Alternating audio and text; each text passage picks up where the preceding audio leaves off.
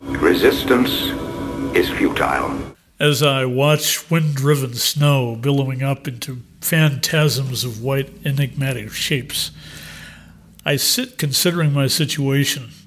2 weeks ago, I made a life-shaking decision to return to the town of my birth. I was stalled out and rummaging around in a life that I was not enjoying, except for the few minutes of respite as I lay in bed at night. So, it was time for a change.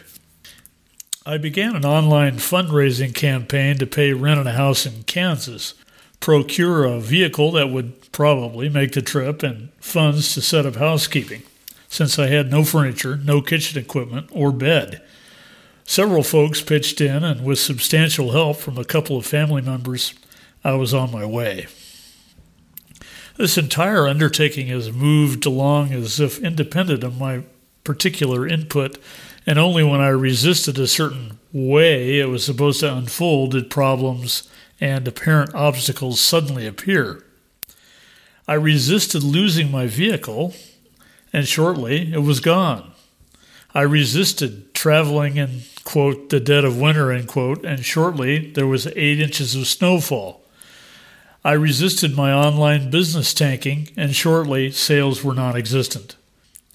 This led to deep doubts, anxieties, and thousands of tiny uncertainties.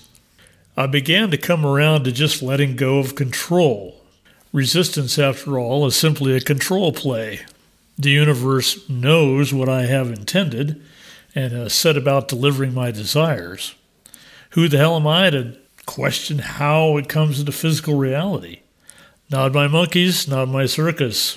I guess the hard part is making the tiny day-to-day choices that seem to ride up on me for approval or disapproval, and since they all have to do with how it's coming about, I wonder if my choices are inadvertently delaying the outcome or outright blocking it.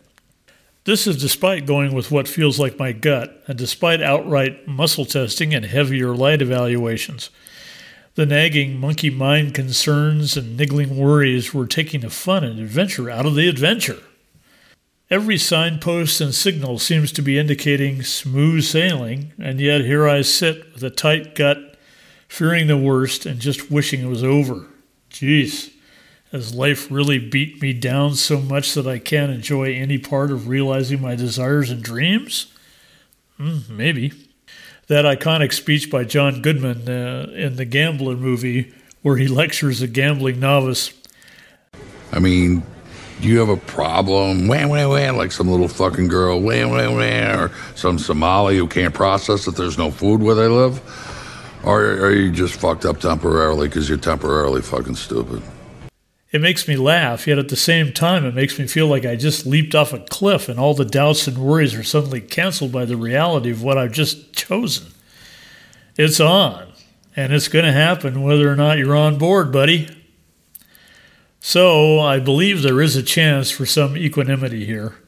There is comfort in the truth that all is truly well, and it's okay to have what I desire. Resisting the hows and how comes is a hollow, futile exercise in personal control dramas. The key is to relax and enjoy the ride. The quantum particles and waves have been set in motion and are merrily going about their duties, delivering the very thing I originally thought was such a great idea. Well, it is a great idea, damn it.